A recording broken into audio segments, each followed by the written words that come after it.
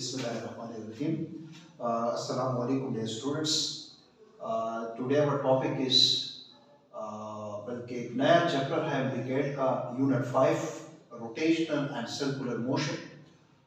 Topic जो है वो है सर्कुलर मोशन। पहले हमारा जो MDCAT का टॉपिक है वो है एंगुलर डिस्प्लेसमेंट, लेकिन एंगुलर डिस्प्लेसमेंट को स्टार्ट करने से पहले स्टूडेंट्स थोड़ा सा circular motion, rotational motion, spin motion, इनके बारे में हमें पता होना चाहिए।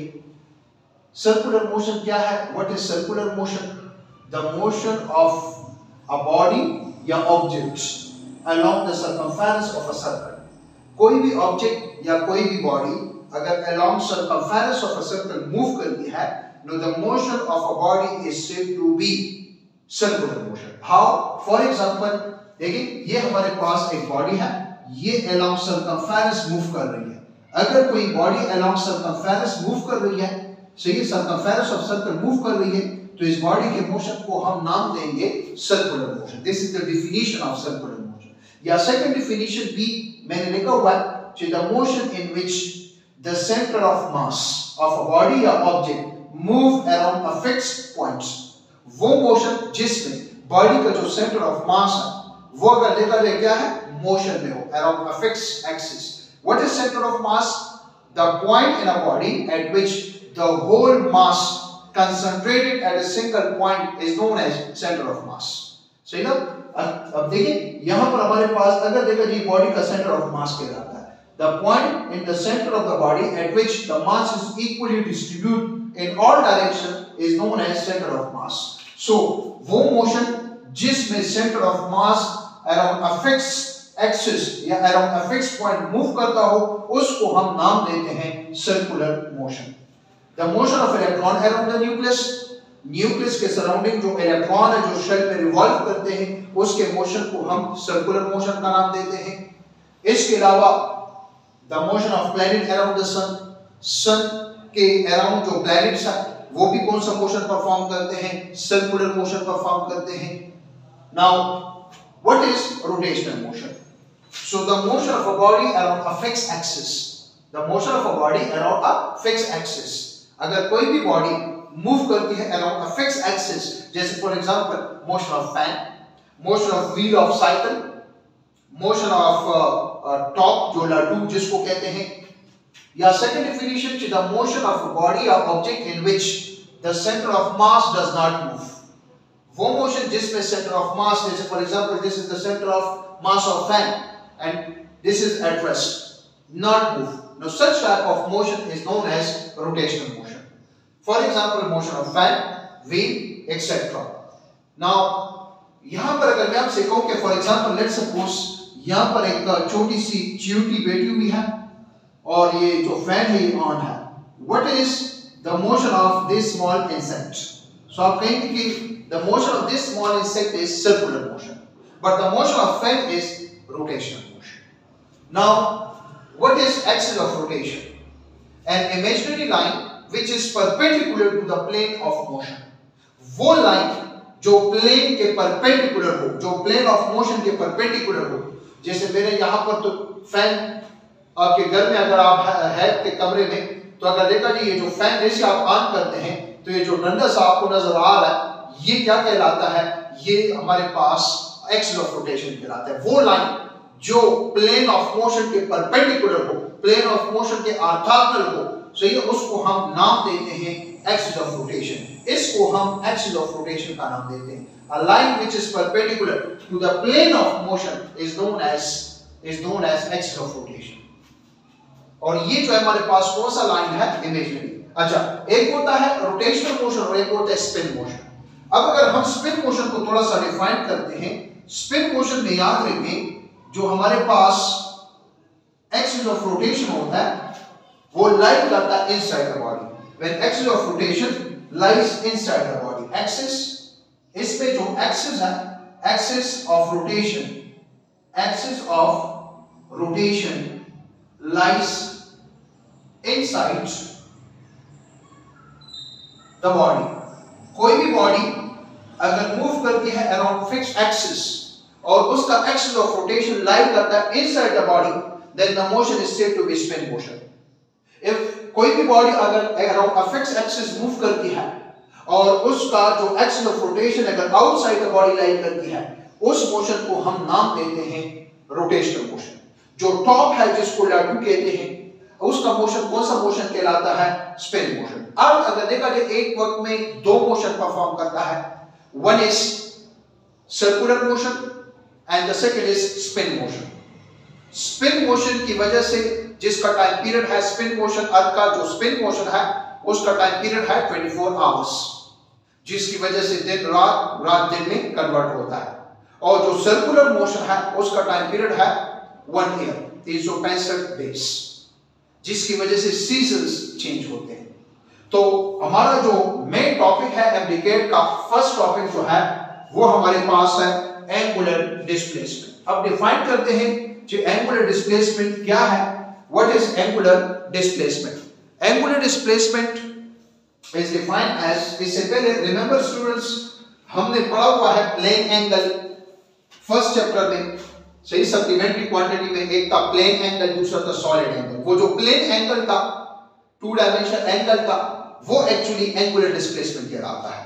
So let's start to what is angular displacement. Angular displacement. Angular displacement या this is also called plane angle. इसको हम plane angle का नाम भी दे सकते हैं, plane angle. Now how to define? First of all, how to define angular displacement या plane angle? Let's define so the angle subtended, MCQ के लिहाज से डिफिनीशन इंपॉर्टेंट है। The angle subtended by an arc length at the center of the circle is known as the angle subtended. It means the angle is called angular displacement. The angle subtended by an arc length at the center of the circle is known as plane angle. Circle के centre में जो angle subtend होता है arc length की वजह से, उसको हम नाम देते हैं plane angle, which is also called angular displacement. This is the definition. This definition is also important for MCQ. This definition is also important for MCQ. Yeah, this is also defined as the ratio of arc length,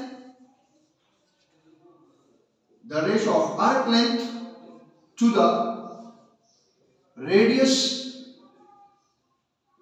of a circle is known as plane angle. The ratio of the arc length to the radius of the circle is known as plane angle. Now, this is a circle. This is the center of the circle, say O. This is the radius R. This is point A. From point A to point B, this is arc length, which is denoted by S. This is also radius. The angle subtended at the center of the circle by an arc length is known as plane angle, which is called angular displacement. Now it is denoted by a Greek letter theta, which is equal to the ratio of the arc length to the radius of the circle, and the SI unit is radian. Radian is the SI unit. Symbolically it is denoted by RAD. This is the mathematical formula of angular displacement. The mathematical formula of the angular displacement theta is equal to S divided by R. What is S? S is arc length. What is R? Radius of the circle. What is theta? Angular displacement. It means अगर आपको angular displacement find करना है, so आपको क्या चाहिए? arc length चाहिए और आपको r चाहिए, radius चाहिए। अगर आपको arc length, ये जो arc length है ये दिया जाए और radius दिया जाए, so आप लोग अपनी लिए किस चीज को फाइंड कर सकते हैं? एंगुलर डिस्प्लेसमेंट को फाइंड कर सकते हैं। रिमेंबर स्टूडेंट्स, मैं यहां पर लिख सकता हूं कि the SI unit is radian. Radian is the SI unit and symbolically RAD. This is the symbol of radian. If arc length is given, radius is given, to find the angular displacement, just putting value and solve. For example, now the non-SI units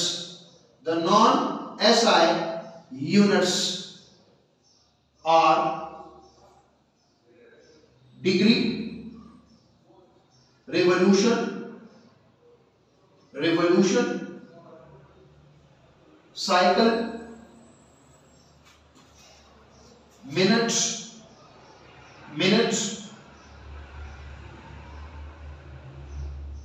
second, all. MCQ में आ सकता है कि which one of the following are the non-SI unit, which one of the following is the non-SI unit of plane angle means angular displacement. तमाम option दिए जाए तो आप कहेंगे which option is correct option? All of these. अगर इस तरह कहा जाए कि which one of the following is the SI unit of angular displacement? Radian. और अगर इस तरह दिया जाए कि which one of the following is the unit of angular displacement, जिसमें आपको दिया जाए degree, revolution, radian, minute, second, cycle, तो फिर आप all options are the correct option.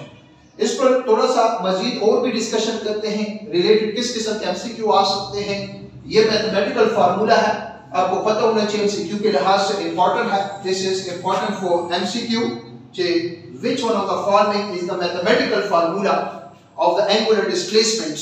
So angular displacement को फाइंड करने के लिए दो चीजें चाहिए, एक हमें चाहिए arc length और दूसरा हमें चाहिए रेडियस r। तो अगर आपको arc length और रेडियस दिया जाए, आप लोग अपनी लिए किस चीज को फाइंड कर सकते हैं? थीटा को फाइंड कर सकते हैं। स्टूडेंट्स, मजीद इसमें हम कुछ एमसीक्यू के लिहाज से इसको मजीद डिस्कस करते हैं।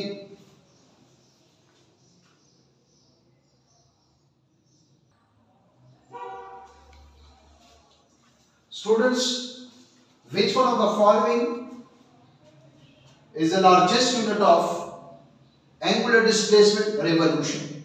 Which one is smallest? Degree. Revolution सबसे largest unit है, उसके बाद रेडियन है, उसके बाद डिग्री है। मिनट और सेकंड को आप लोगों ने मैथमेटिक्स में डिस्कस किया हुआ है, लेकिन यहाँ पर जरूरत नहीं है, सिर्फ आपको पता होना चाहिए।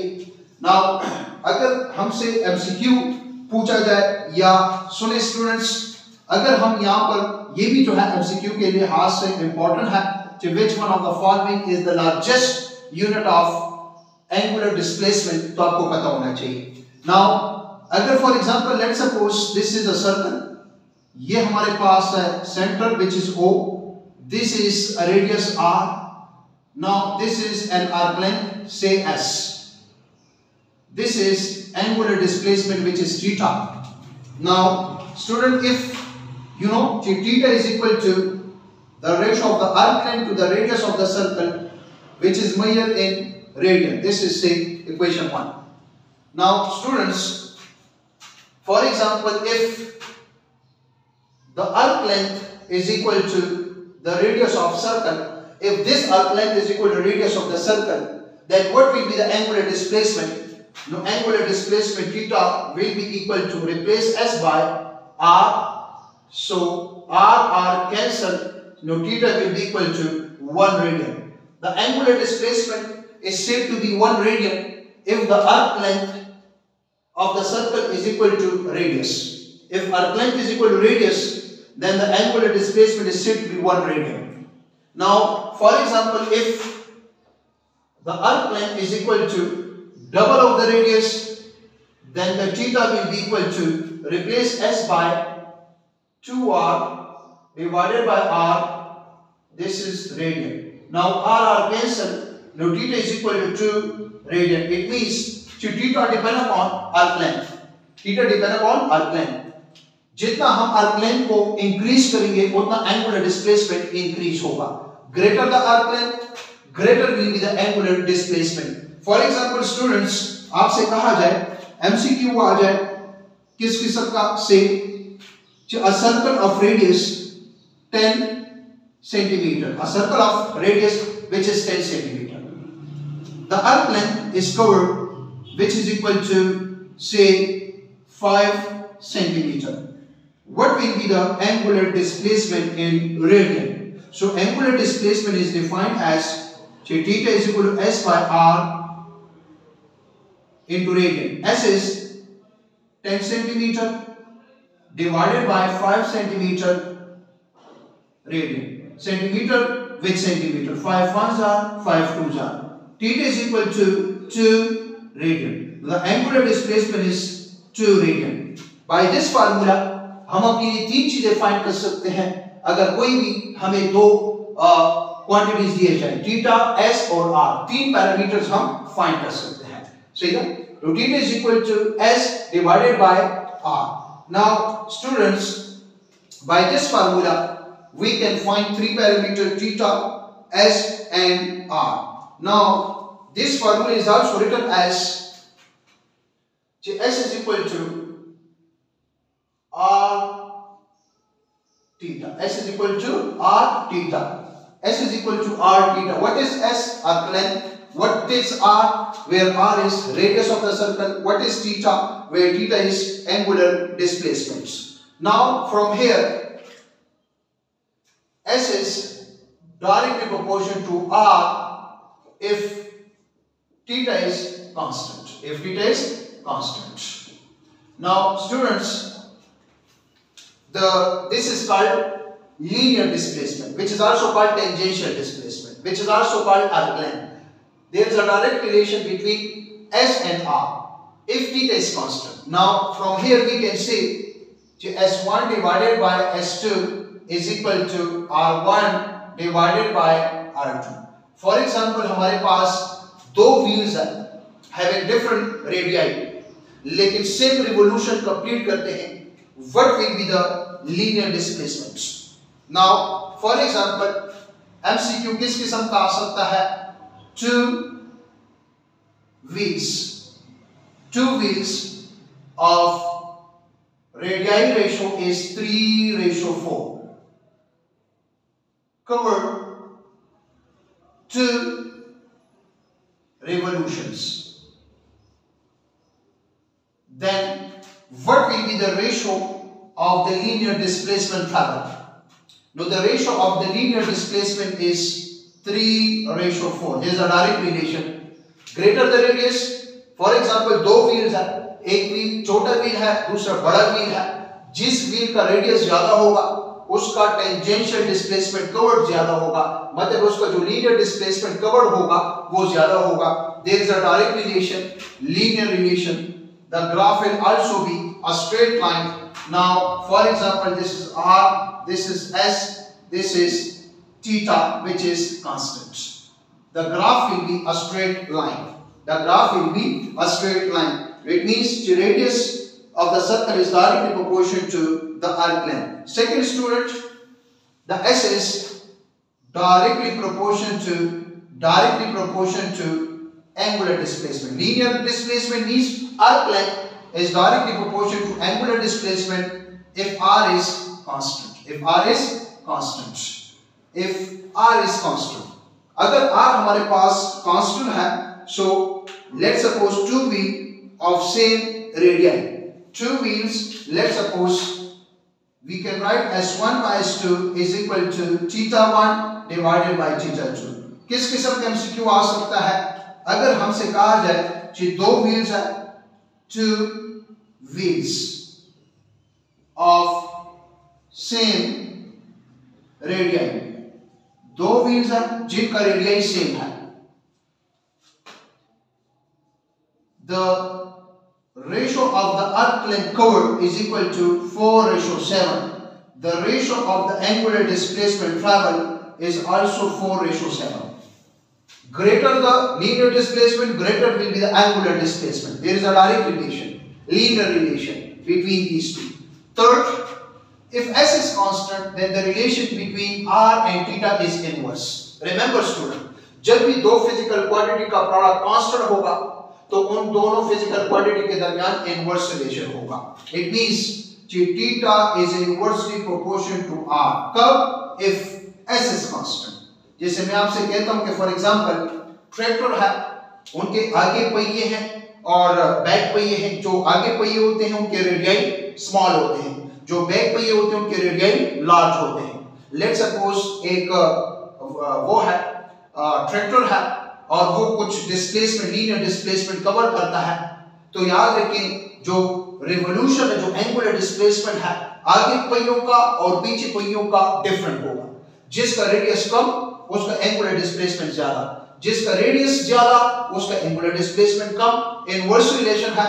मैं यहां से स्टूडेंट कह सकता हूं कि θ1 divided by θ2 is equal to r2 divided by r1। किस किस्म का एमसीक्यू आ सकता है? फॉर एग्जांपल आपसे कहा जाए MCQ, let's suppose a tractor has two wheels cover same linear displacement s1 ratio s2 is equal to 1:1. The ratio of the radii of the two wheels is 1:10. What will be the ratio of the angular displacement? Inverse relation, it means 10:1. 10:1.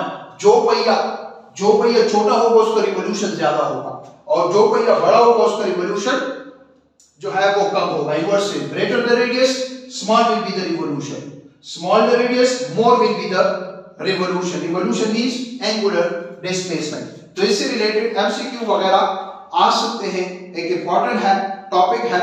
Now ये जो theta है it may be scalar may be vector. Theta जो है हमारे पास may be angular displacement may be scalar और may be vector. Theta जो है इसको हम स्केलर भी ले सकते हैं और थीटा को हम वेक्टर भी ले सकते हैं। For small theta remember students, note for small theta अगर थीटा हम स्मॉल लेते हैं इट ओबे vector algebra, so it is a vector. Small theta के लिए इसको वेक्टर कंसीडर किया जाएगा। जैसे फॉर एग्जांपल लेट्स सपोज ये मेरे पास है radius, this is also radius. If this is the arc length is a straight line, if the arc length is a straight line it means linear displacement, so then the theta will be treated as a vector. The theta will be treated as a vector. Remember student, for large theta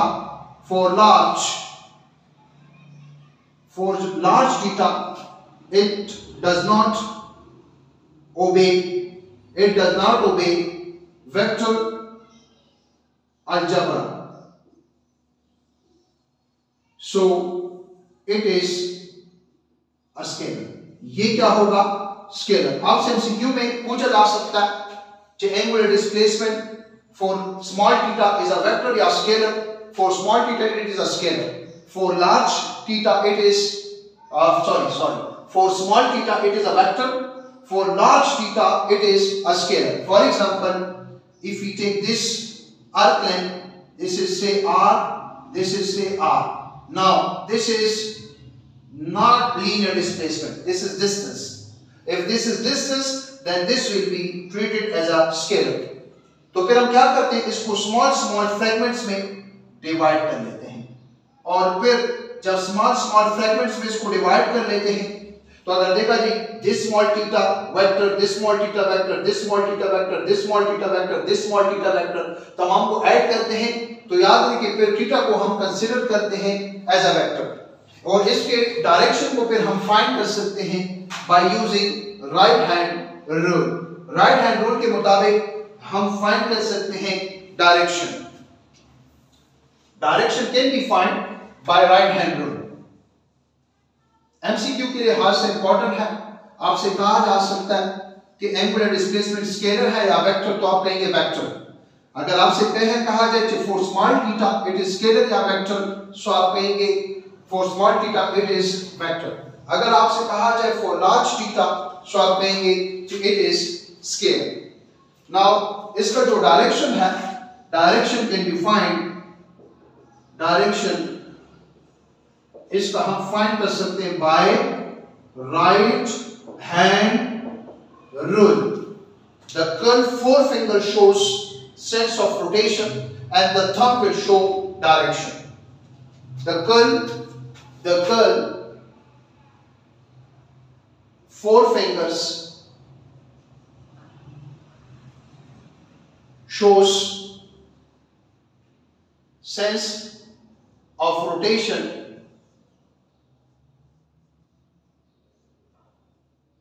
and thumb shows direction. The thumb will show direction. Remember students, the angular displacement direction will always be along axis of rotation.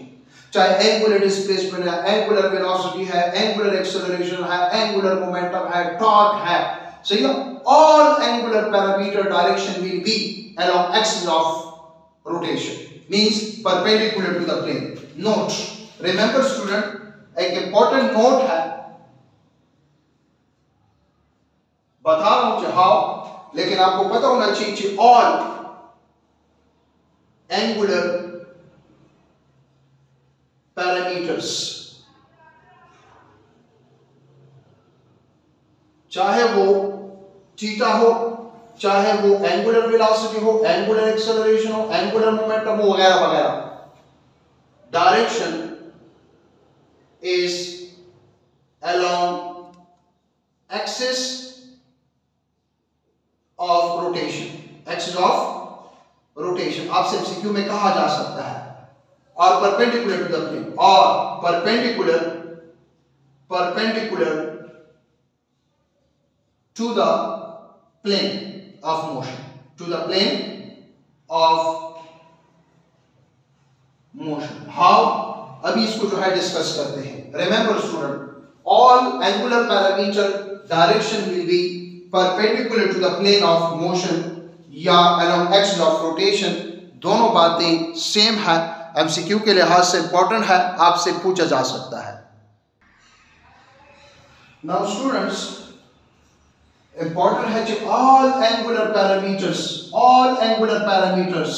direction can be defined by using right hand rule.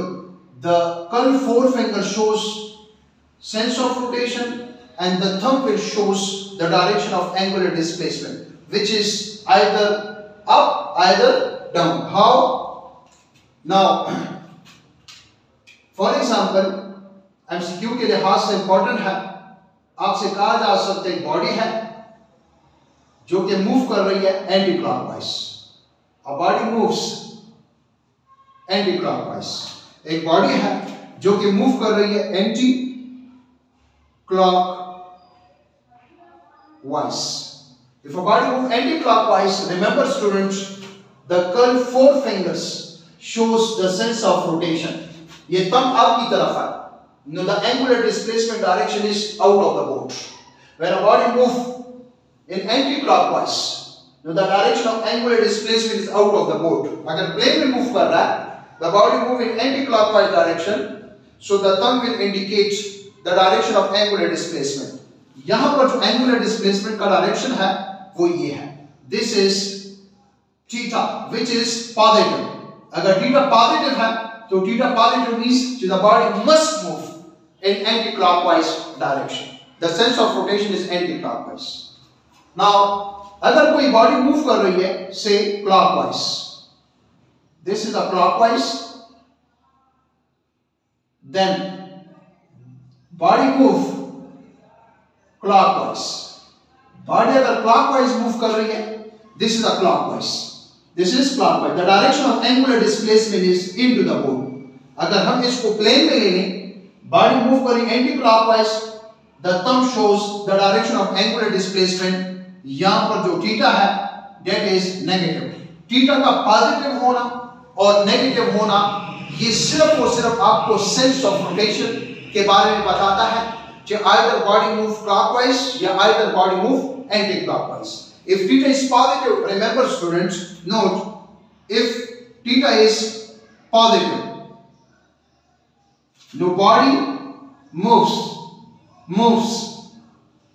anti-clockwise.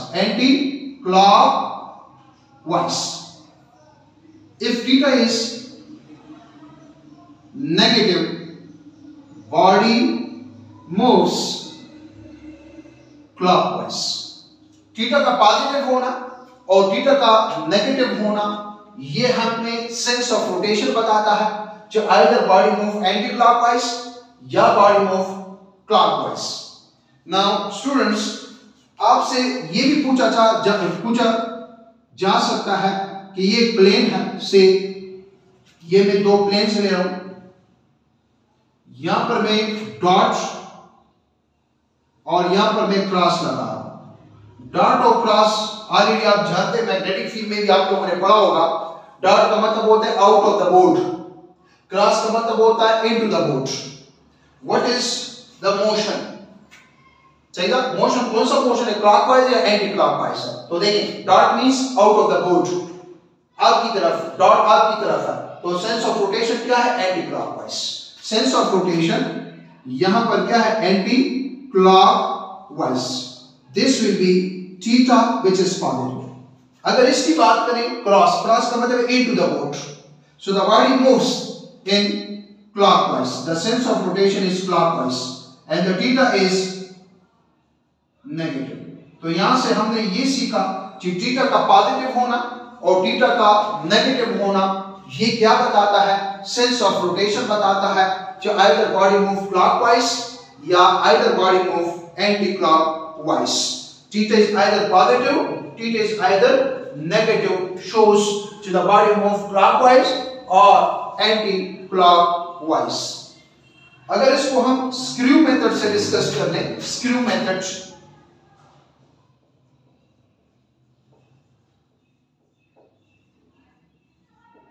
For example if we take to screws,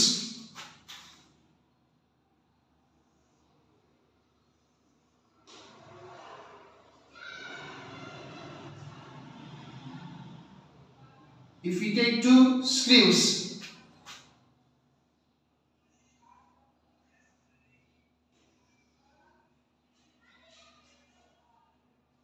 now this is two screw, one is screw first and the second is screw second. For example, if this is tight, if this is tight, so it move। अगर इसको हम tight करते हैं सो ये downward आएगा, downward, और जो downward होता है, थीटा अगर डाउनवर्ड है तो उसको हम क्या लेते हैं, नेगेटिव लेते हैं। Theta is negative for downward, theta is negative for downward, theta is negative. Negative का मतलब ये है कि बॉडी, ये जो स्ट्रीम है, ये एंटी क्लॉकवाइज मूव कर रहा है। अगर थीटा को एंटी क्लॉकवाइज, सॉरी थीटा को क्लॉकवाइज मूव किया जा रहा है, क्लॉकवाइज थीटा को मूव किया जा रहा है क्लॉकवाइज। सो अगर थीटा को क्लॉकवाइज मूव करते हैं सो जो हमारे पास स्क्रू है वो टाइट होगा। स्क्रू को जब हम टाइट करते हैं सो वो क्लॉकवाइज मूव करता है, एंगुलर डिस्प्लेसमेंट का डायरेक्शन डाउनवर्ड। और अगर इसको हम लूज करते हैं सो फिर जो थीटा होगा वो पॉजिटिव होगा, और ये क्या होगा, अनटाइट, मतलब लूज, सही ना, ये अपवर्ड मूव करेगा। तो याद रखिए इस केस में थीटा अगर टाइट करते हैं थीटा नेगेटिव, और अगर लूज करते हैं मतलब अनटाइट करते हैं तो थीटा क्या होगा, पॉजिटिव। तो ये हमारे पास एंटी क्लॉकवाइज और ये हमारे पास क्लॉकवाइज। इसका मतलब है कि अगर हमने किसी नट को, रस्टी नट को क्या करना है, टाइट करना है, so it must be rotate in clockwise. अगर क्लॉकवाइज रोटेट करेंगे इट विल कम डाउन, और अगर लूज करना है, सही अनटाइट करना है, so it must be rotate in anti clockwise. सो ये भी जो है हमसे पूछा जा सकता है। इसके बाद अगर कुछ एमसीक्यूज इससे रिलेटेड हम डिस्कस कर लें, याद रखें एंगुलर डिस्प्लेसमेंट जो है ये 2 डायमेंशनल मोशन है। Angular displacement is plane. Angular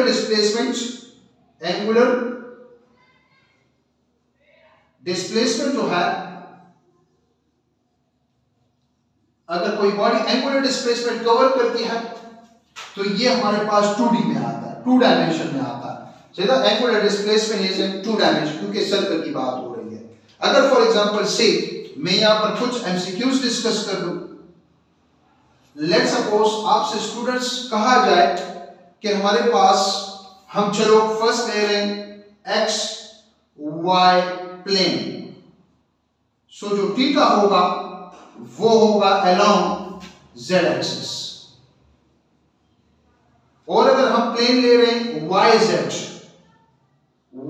plane ले रहे हैं तो जो थीटा होगा वो होगा अलोंग एक्स एक्सिस। अगर स्टूडेंट हम ले रहे हैं जेड एक्स प्लेन तो फिर जो थीटा होगा वो होगा अलोंग वाई एक्सिस, वो होगा along Y axis. The theta will be along y-axis.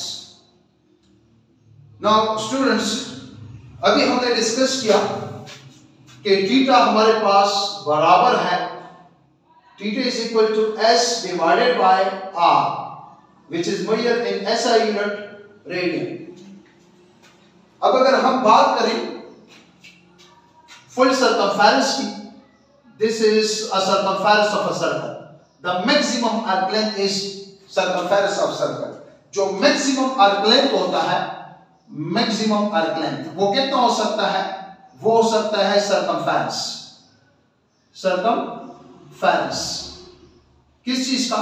Circle का। और ऑलरेडी हम जानते हैं कि जो maximum arc length होता है वो होता है circumference, जो के बराबर होता है 2 pi r।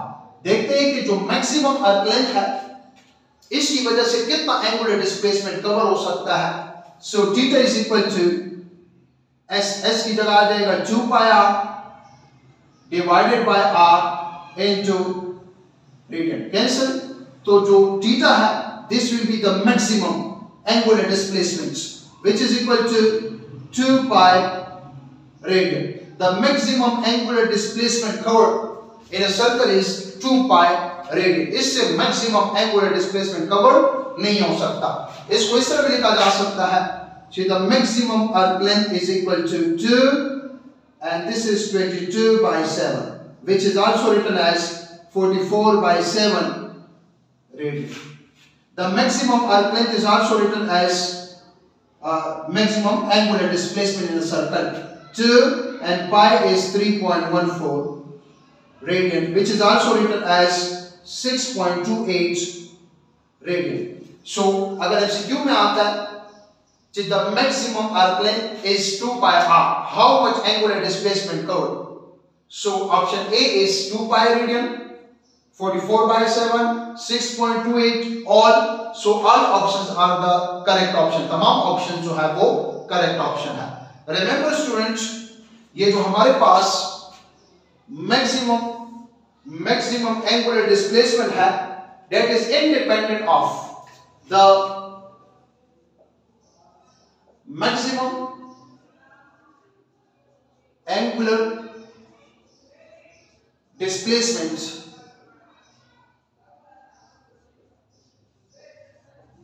is independent of radius, diameter, area और तमाम ऑप्शन करेक्ट है। चाहे मैं सर्कल ये सर्कल लेता हूं, चाहे सर्कल ये ले रहा हूं, चाहे मैं ये ले रहा हूं। अब मैक्सिमम आर्क लेंथ की वजह से यहां पर जो एंगुलर डिस्प्लेसमेंट कवर होगा ये भी 2 पाई रेडियन के बराबर होगा, यहां पर जो कवर होगा ये भी 2 पाई रेडियन के बराबर होगा, और यहां पर जो कवर होगा ये भी 2 पाई रेडियन के बराबर होगा। मैक्सिमम आर्क लेंथ की वजह से जो एंगुलर डिस्प्लेसमेंट कवर होगा वो हमारे पास न तो रेडियस पे डिपेंड करेगा, सर्कल के रेडियस पे, न डायमीटर पे, न एरिया पे। सीधा ऑल ऑप्शन ज्यादा करेक्ट ऑप्शन। देखिए यहां से लेकर इसके रेडियस को देखें, डायमीटर को, इसके रेडियस डायमीटर एरिया, इसके रेडियस डायमीटर एरिया को देखें तो याद रखिए जो मैक्सिमम एंगुलर डिस्प्लेसमेंट होता है सर्कल में वो ना सर्कल के रेडियस पे, ना डायमीटर पे और ना एरिया पे डिपेंड करता है। नाउ जो हमारे पास मैक्सिमम आर्क लेंथ जो है, maximum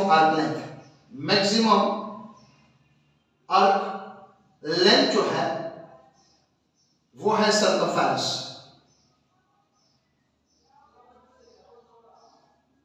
which contain 360 degree, means one revolution. So students, it means one rotation contain 2 pi radian. It means 2 pi radian is equal to 360 degree, which is equal to 1 revolution. 2 pi radian is equal to 360 degree, which is equal to 1 revolution. अक्सर student MCQ आता है to convert degree into radian या radian into degree. Let's इस पर कुछ बहस करते हैं। हाँ स्टूडेंट, जो मैक्सिमम आर्क लेंथ होता है वो कितना एंगल सबटेंड करता है? 2 pi radian, which is equal to 2 pi radian is equal to 360 degree. 2 pi radian is equal to 360 degree. MCQ के लिहाज से इंपॉर्टेंट है, आपसे जो है कहा जा सकता है डिवाइडिंग बाय 2 बोथ साइड्स। सो ये हो जाएगा pi radian is equal to 180 degree. ये भी एमसीक्यू के लिहाज से इंपॉर्टेंट है। सो 180 degree contain how much radian? Pi radian. Now student, dividing by 2 both sides, dividing by 2 both sides. So this will be pi by 2 radian is equal to 90 degree. MCQ के लिहाज से important है, आपसे कहा जा सकता है 90 degree angular displacement is equal to dash radian, which is equal to pi by 2 radian. Again dividing by 2, dividing by 2 both sides. So we will get pi divided by 4 radian is equal to 45 degree. ये भी MCQ के लिहाज से important है। Students, already हम जानते हैं कि हमारे पास पाई रेडियन बराबर है 180 डिग्री। अगर हम कहेंगे डिवाइडिंग बाय 3 बोथ साइड्स, सो ये हो जाएगा पाई divided by 3 radian is equal to 180 bye 3 60 degree. It means जब angular displacement is given, so the angular displacement is 60 degree, then convert the 60 degree into radian, so your answer should be pi by 3. Again dividing by 2, it means pi divided by 3 radian is equal to 60 degree, dividing by 2. If we divide by 2, we will get pi by 6 radian is equal to 30 degree. Students, हमसे पूछा जा सकता है कि convert या 30 degree angular displacement in radian will be how much? No, pi by 6। Again dividing by 2 both side, so we will get pi by 12 radian is equal to 15 degree. It means 15 degree contain pi by 12 radian. सो क्यों ना एक shortcut बनाए? Already हम जानते हैं कि pi radian ये बराबर है 180 डिग्री। सो पाई उधर चला जाएगा। It means 1 radian is equal to 180 divided by pi. If 1 radian is equal to 180 by pi, so n into 1 radian is equal to n into 180 divided by pi degree. This is a converter by which we can convert n radian into dash degree. For example हमसे कहा जाए MCQ में, let's MCQ दिया जाए कि 3 पाई divided by 2 radian is equal to dash degree. 3 pi by 2. 3 pi by 2 radian is equal to dash degree. So already student we know a converter to n into 1 radian is equal to n into 180 divided by pi. अगर 1 radian बराबर है 180 by pi के, so multiply by 3 pi by 2 both side. n की जगह आ जाएगा 3 pi divided by 2 into 1, so ये हो जाएगा रेडियन. n की जगह आ जाएगा 3 pi divided by 2 और ये हो जाएगा 180 डिग्री. सॉल्व कर लें, 2 1s are 2 90s are, और ये जो पाई है पाई पाई के साथ 3 into 90 270 degree. It means 3 pi by 2 radian is equal to 270 degree. Such type of MCQ हमसे पूछे जा सकते हैं. स्टूडेंट इसके अलावा याद रखें हमारे पास 1 radian is equal to 180 by pi. अगर पाई की वैल्यू पुट कर लें 3.14, so we will get 57.3 degree. It means जो 1 रेडियन बराबर है 57.3 degree. 1 radian 1 radian angular displacement is equal to 57.3 degree. So फिर हम कह सकते हैं कि n into 1 radian is equal to n into 57.3 degree. अब अगर फॉर एग्जांपल स्टूडेंट्स हमसे एमसीक्यू में कहा जाए कि आप लोग हमें बताएं 10 radian is equal to how much degree, multiply 10 both side. 100 radian is how much degree, multiply 100 both side. इसके अलावा स्टूडेंट्स यहां पर हमने एक फार्मूला पढ़ा है कि theta is equal to s divided by r radian. अगर आपसे आंसर रेडियन में पूछे तो फिर तो अगर अर्क लेंथ और रेडियस गिवन है just putting value and solve. लेकिन अगर आपको अर्क लेंथ गिवन है और रेडियस गिवन है और आंसर आपसे डिग्री में पूछे, सो रेडियन के बजाय मैं लिख सकता हूं स्टूडेंट कि theta is equal to s divided by r और रेडियन बराबर है किस चीज के 57.3 डिग्री. ये एक शॉर्टकट फार्मूला है कि अगर आपको अर्क लेंथ दिया जाए, रेडियस दिया जाए और आपसे कहा जाए कि what is the angular displacement in degree, just putting value and solve. हाँ, ये तो हमारे पास. इसके अलावा स्टूडेंट्स हम यहां से ये तो हमने रेडियन इनटू डिग्री. अब अगर हमसे डिग्री इनटू रेडियन कहा जाए, डिग्री इनटू रेडियन, स्टूडेंट हम जानते हैं कि 180 degree is equal to pi radian divided by 180 both side. तो 1 degree is equal to pi divided by 180 radian. No n into 1 degree is equal to n into pi divided by 180 radian. ये भी हमारे पास एक shortcut है कि अगर हमें degree दिया जाए और हमसे कहा जाए कि convert it into radian, how, let's for example आपसे कहा जाए कि 30 डिग्री या चलो 45 degree is how much radian. सो देखिए 45 degree is equal to pi by 4 radian. देखते हैं n की जगह 45, सो ये हो जाएगा 45 into 1 45. n की जगह 45 multiply pi divided by 180 radian. 45 ones are 45 fours are. The answer is pi divided by 4 radian. It means this is also a converter by which we can convert degree into radian. Students, यहां से अगर 1 degree बराबर है pi divided by 180, इसको मैं लिख सकता हूं pi बराबर है 3.14 divided by 180. इससे आ जाएगा 0.0174 radian. 1 degree is equal to MCQ के लिहाज से इंपॉर्टेंट है. 1 degree is equal to 0.0174 radian, या n into 1 degree is equal to n into 0.0174 radian. Yeah, this is also written as 1.74 multiplied 10 raised to power minus 2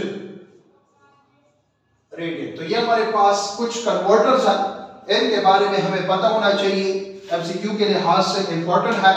student एक और फार्मूले भी बताता हूं। यहां पर हमारे पास थीटा बराबर है s डिवाइडेड बाय r और ये हो जाएगा रेडियन। लेकिन चलो इसको यहां पर जो है तफसील से डिस्कस करते हैं।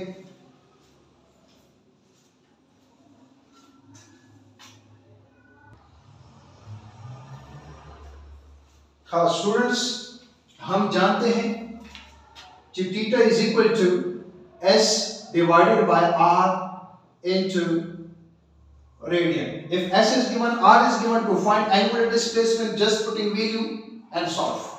Now theta is equal to, अगर मैं इस तरह करूं s डिवाइडेड बाय r, 2 पाई को मल्टीप्लाई भी कर लूं और 2 पाई को डिवाइड भी कर लूं, कर सकता हूं, बिल्कुल कर सकता हूं। 2 pi r, this is circumference, so 2 pi into arc length and this is circumference, 2 pi r is circumference which is measured in radian. किस किस्म का MCQ आ सकता है? आपसे कहा जा सकता है for example MCQ a circle of circumference, a circle of a circumference is 10 centimeter. The angular displacement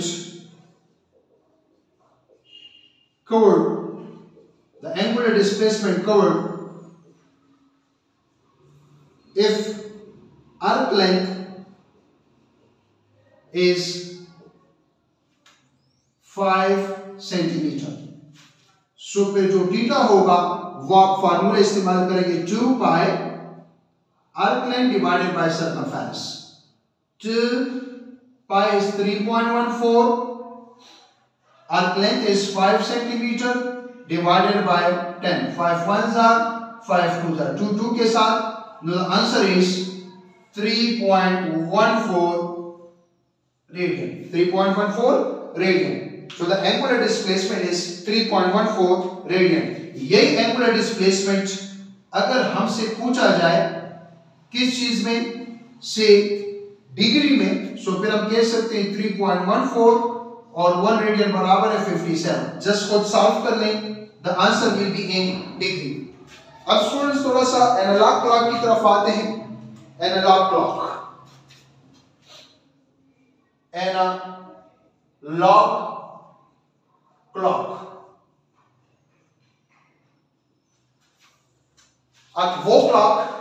a clock which give informations about hour, minute and second. ये इसमें सबसे बड़ा नीडल है, ये दरमियाना वाला है और ये सबसे छोटा नीडल है। याद रखिए इसमें 3 नीडल्स हैं। One is hour hand, the second is minute hand and the third is second hand. What is hour hand, what is minute hand and what is second hand और किस किस्म के MCQ इससे रिलेटेड आ सकते हैं? First हम discuss करते हैं hour hand. A needle in analog clock which give information about hours. A needle in analog clock which give info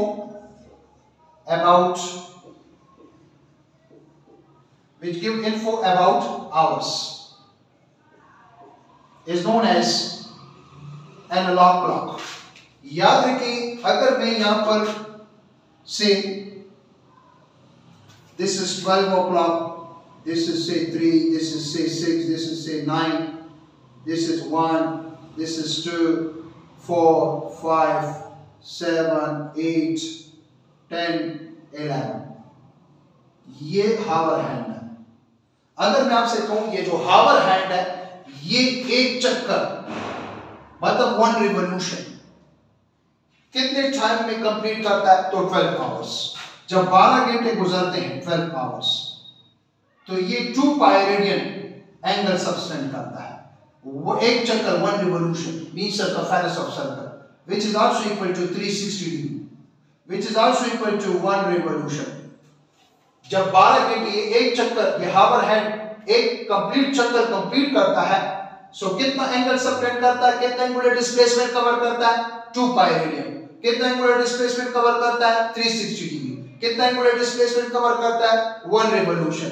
तो फिर यहां से मैं कह सकता हूं कि 12 hours is equal to 2 pi radian divided by 12 both sides. So you take 1 hour is equal to pi divided by 6 radian. The angular displacement covered by hour hand after 1 hour is pi by 6. जब ये needle 12 से आती है 1 की तरफ तो कितना angle बन जाता है? The angle subtended is pi by 6 radian. अब मैं यहां से कह सकता हूं कि n into 1 hour is equal to n into pi divided by 6 radian. अगर मुझसे कहा जाए कि the angular displacement covered by hour hand after 3 hours multiply 3 both sides, after 2 hours multiply 2 both sides, after 4 hours multiply 4 both sides. Similarly students, मैं यहां से कह सकता हूं कि जब 12 आवर्स गुजरते हैं सो डिग्री में कितना एंगल सबटेंड होता है? 360 degree means divided by 12 both sides. So 1 hour is equal to 360 by 12. The answer is 30 degree. इसका मतलब है जब 12 से 1 तक ये नीडल 12 से 1 तक आता है तो डिग्री में कितना एंगल सबटेंड करता है? डिग्री में कितना एंगुलर डिस्प्लेसमेंट कवर करता है? 30 डिग्री। सो फिर मैं यहां से कह सकता हूं कि n into 1 hour is equal to n into 30 degree. अगर मुझसे कहा जाए कि angular displacement covered by hour hand after 3 hours multiply 3 both sides in degree. After 4 hours multiply 4 both sides. After 6 hours multiply 6 both sides. Now students, जब 12 घंटे गुजरते हैं 12 hours so हमारे पास एक रिवॉल्यूशन कंप्लीट होता है। सो 1 our is equal to 1 divided by 12 revolution. एक घंटे में एक घंटा जब गुजरता है तो कितने रिवॉल्यूशन कंप्लीट होते हैं या कितना एंगुलर डिस्प्लेसमेंट कवर होता है इन रिवॉल्यूशन? 1/12। मैं कह सकता हूं कि n into 1 hour is equal to n into 1/12 revolution. MCQ के लिहाज से इंपॉर्टेंट है।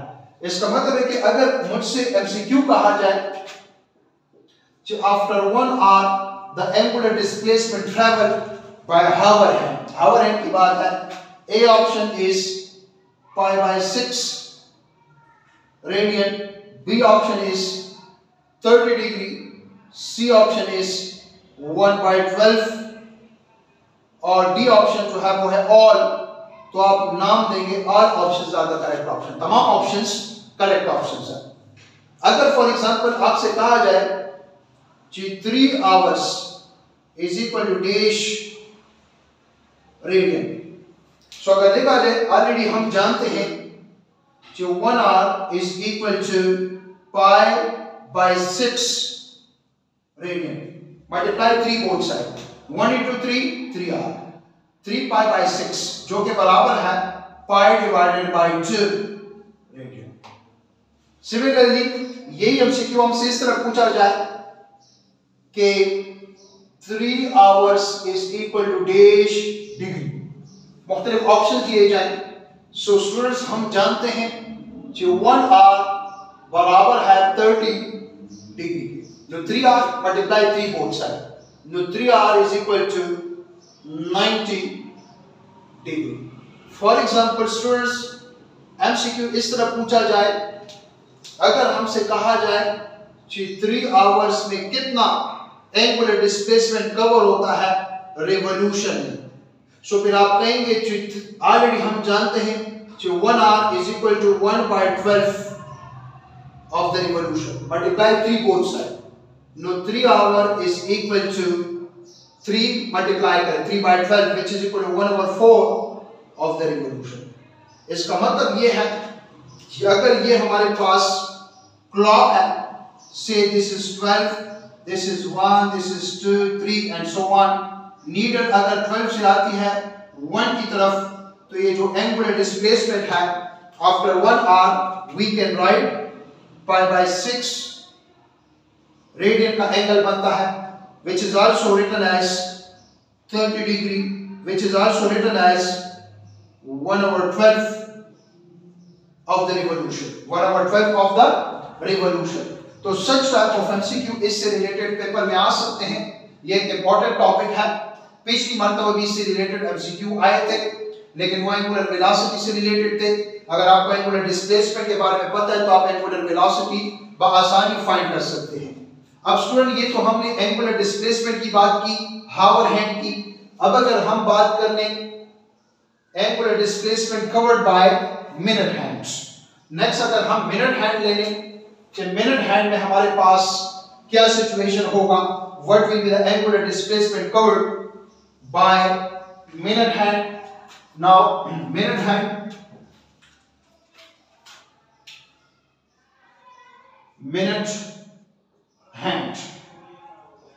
a needle in an analog clock which give information about minutes is known as minute hand. ये जो हमारे पास ये क्लॉक है, say this is 12, 1 2 3 4 5, this is 1 o'clock, 1 2 3 4 5, this is 2, 1 2 3 4 5, say this is 3. अब अगर फॉर एग्जांपल मैं आपसे कहूं स्टूडेंट्स ये जो मिनट हैंड है, मिनट हैंड लेट्स सपोज, इसी तरह आप लोग आते जाएं,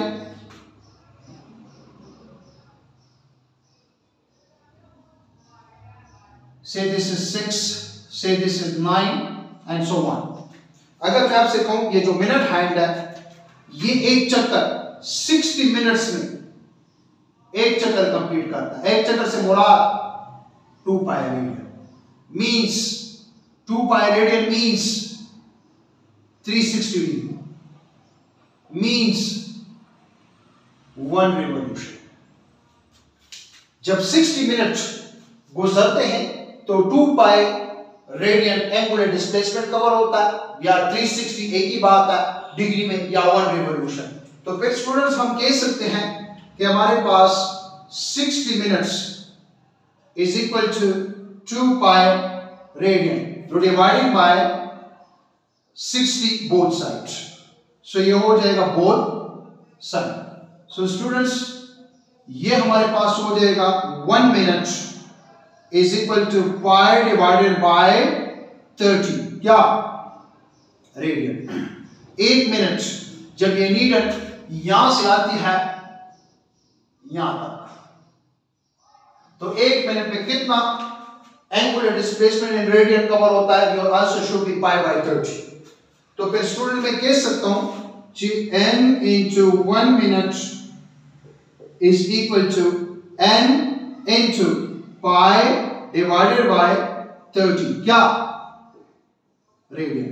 अब अगर मुझसे कहा जाए कि आफ्टर 2 मिनट्स n की जगह 2, आफ्टर 10 मिनट n की जगह 10, the angular displacement covered by minute hand after 15 minutes, n into 1 15 minutes is equal to 15 pi by 30 which is equal to pi by 2। Students मैं कह सकता हूं जब 60 मिनट्स कंप्लीट होते हैं तो एंगुलर डिस्प्लेसमेंट कवर होता है डिग्री में 360 degree divided by 60 both side. सो ये हो जाएगा 1 minute is equal to 6 degree. तो फिर हम यहां से कह सकते हैं अगर 1 मिनट जब गुजरता है तो 6 डिग्री का एंगल सबटेंड होता है। सो n into 1 minute is equal to n into 6 degree. अब स्टूडेंट्स अगर मुझसे कहा जाए कि after 10 minutes the angular displacement covered by minute hand in degree, so 10 into 1 10 minutes is equal to 60 degree, 10 minutes is equal to 60 degree। 15 minute के बाद degree में, तो इसी तरह एमसीक्यू मुझसे पूछे जा सकते हैं। थर्ड स्टूडेंट्स, जब 60 मिनट गुजरते हैं तो कितने रिवॉल्यूशन कंप्लीट होते हैं? 1 revolution. Divided by 60, dividing by 60 both side, so 1 minute is equal to 1 by 60 of the revolution, so n into 1 minute is equal to n into 1 over 60 of the revolution। इसका मतलब है अगर 1 minute में कितने revolution complete होते हैं? 1 over 60 revolution complete होते हैं। 2 मिनट में मल्टीप्लाई 2 बोथ साइड, 3 मिनट्स में मल्टीप्लाई 3 बोथ साइड। तो यहां से स्टूडेंट्स जब 1 मिनट गुजरता है तो 1 मिनट के गुजरने के बाद डिग्री में कितना एंगुलर डिस्प्लेसमेंट कवर होता है? पाई बाय 30, पाई बाय 30 का एंगुलर डिस्प्लेसमेंट कवर होता है, पाई बाय 30 रेडियन, सही ना? Pi by 30 radian. 1 मिनट के गुजरने के बाद डिग्री में कितना एंगल बन जाता है या कवर हो जाता है? 6 डिग्री, और रिवॉल्यूशन में 1 over 60। 1 मिनट के गुजरने के बाद यहां पर जब 1 मिनट गुजरता है, सो कितना एंगुलर डिस्प्लेसमेंट कवर करता है by minute hand?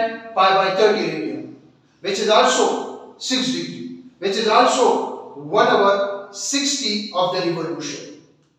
Next students, last अगर हम बात करें second hand, a needle in analog clock which give information about seconds, this is 12, this is 1 and so on, इसी तरह let's suppose this is 3 6 9। अब ये जो सेकंड हैंड है, ये 1 सेकंड के बाद, या जो सेकंड हैंड है, रिमेंबर स्टूडेंट, ये जब एक चक्कर कंप्लीट करता है, ये जो सेकंड हैंड है, तो ये एक चक्कर 60 सेकंड्स में कंप्लीट करता है, 60 सेकंड्स में एक चक्कर कंप्लीट करता है। सो फिर 1 सेकंड में कितना एंगुलर डिस्प्लेसमेंट होगा, डिग्री में क्या होगा, रिवॉल्यूशन में क्या होगा, और रेडियन में क्या होगा? नाउ ये जो सेकंड हैंड है, ये 60 सेकंड्स में एक चक्कर means 2 pi radian, means 360 degree, means 1 revolution. लिख सकता हूं? यस। अब स्टूडेंट्स 60 सेकंड्स में 2 पाई रेडियन कवर होता है, सो 1 सेकंड में पाई divided by 60, sorry divided by 60 both sides से हो जाएगा पाई बाय 30। 1 सेकंड के गुजरने के बाद कितना एंगुलर डिस्प्लेसमेंट कवर करता है by second hand? Pi by 30 radian. और 1 मिनट के गुजरने के बाद पाई बाय 30 रेडियन। दोनों का आंसर सेम है। मैं यहां से कह सकता हूं कि n into 1 radian is equal to n into pi divided by 30, क्या? रेडियन। अब अगर हमसे कहा जाए अगर हमसे कहा जाए कि 5 सेकंड्स के बाद कितना एंगुलर डिस्प्लेसमेंट कवर करेगा by second hand, multiply by 5 both side. 10 second के बाद multiply 10 both side. Students 60 seconds जब कंप्लीट होते हैं तो एक चक्कर मींस 360 का डिस्प्लेसमेंट कवर होता है, तो डिवाइडेड बाय 60 बोथ साइड्स, सो ये हो जाएगा 1 second is equal to 360 by 60 60, so n into 1 second is equal to n into 6 degree। इसका मतलब है 1 सेकंड के गुजरने के बाद कितना एंगुलर डिस्प्लेसमेंट डिग्री में कवर होगा? 6 डिग्री। 1 मिनट के गुजरने के बाद कितना एंगुलर डिस्प्लेसमेंट कवर होगा डिग्री में? 6 डिग्री। बोथ आर सेम, लेकिन वो मिनट हैंड है और ये सेकंड हैंड है। इसी तरह स्टूडेंट्स 60 सेकंड्स जब गुजरते हैं तो एक रिवॉल्यूशन कंप्लीट होता है। सो 1 second is equal to 1 our 60 of revolution. So n into 1 second is equal to n into 1 hour 60 of revolution. अगर आपसे कहा जाए 10 सेकंड में कितने revolutions angular displacement in revolution बताएं तो just putting value can solve. Last MCQ से related बता, ये लेक्चर थोड़ा सा लेंथी हुआ लेकिन बहरहाल after 1 second how much angular displacement covered in degree.